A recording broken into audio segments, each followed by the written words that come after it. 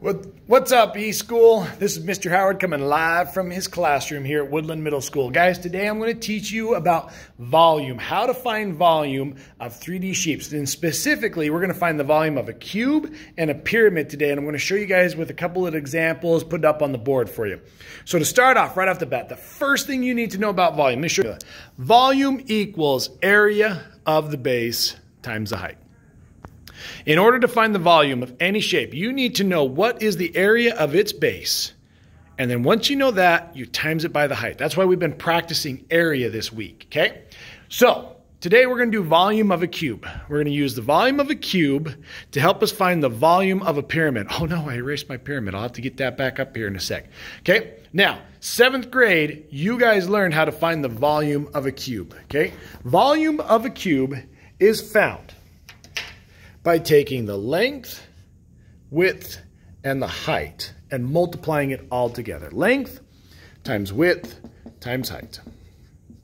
All right? Well, if you look at it, length times width, well, that's an area.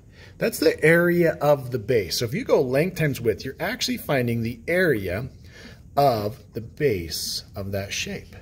Okay, so you go length times width, that gives you the area of the bottom, and then you times it by the height to find the volume. So therefore, volume of a cube is exactly the same as the volume of any shape. You just find the area of its base and times it by the height. Now, let's talk about a pyramid here. Okay, so we got a pyramid just like that. And a pyramid also has a length, width, and a height.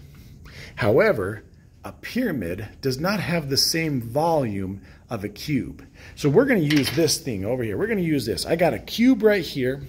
I've got a pyramid right here. And I'm going to show you the relationship between a cube and a pyramid and how they're connected using some water and some bowls here. I got a couple work here. I'm going to show you guys how they're connected. Now, let's note, the pyramid and the cube have the same height, the same length, and the same width.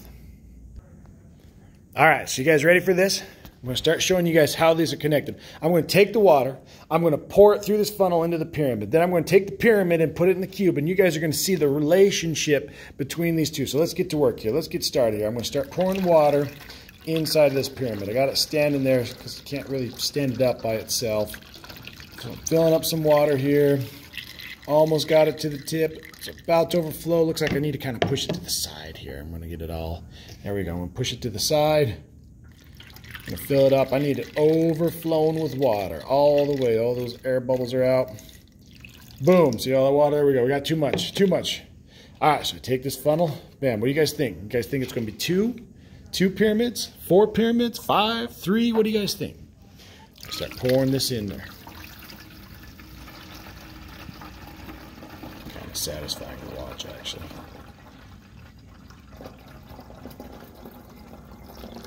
All right, there's one. There's one. What do you guys think? That's one pyramid inside the cube. So obviously, one pyramid does not equal one cube, right? Kind of probably figured that out already.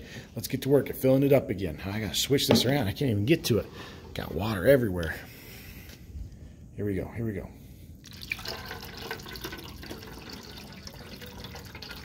Oh, it tips like that? Gotta stop tipping like that. Getting all crazy.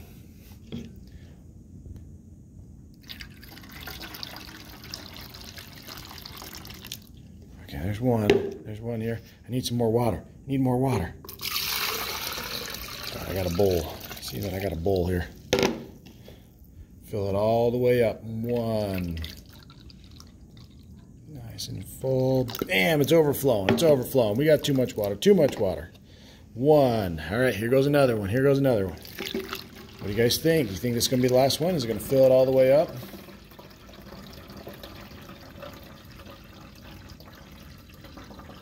Dump it all in. There it all goes. There it all goes right there. Oh, it didn't fill it all the way up. It's not 2.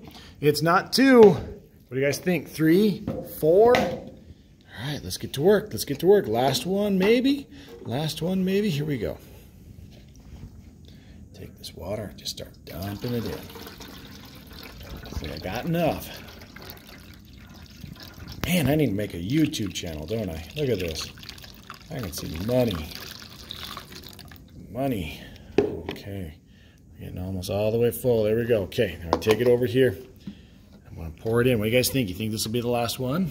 Let's find out. I'm going to drop it. Start pouring it in. Start pouring it in. I can't get a grip here. Oh, look at that. Look at that. Look, look, look, look, look. Boom! Perfect. If you notice, how many was that? 1, 2, 3 pyramids.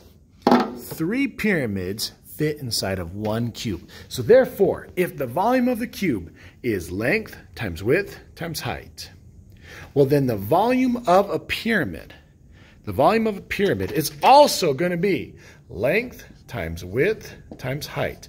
But, however, how many pyramids fit inside of that cube?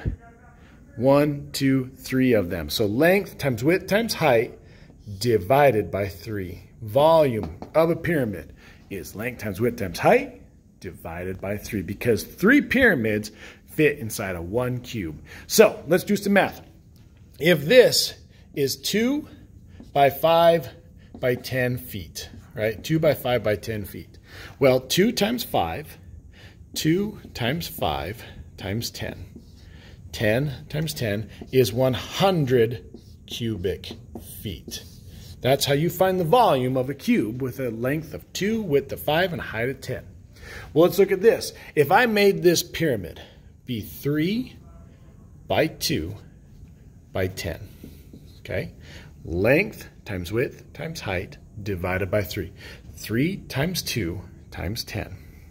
3 times 2 times 10 divided by 3. Well, 3 times 2 is 6. 6 times 10 is 60.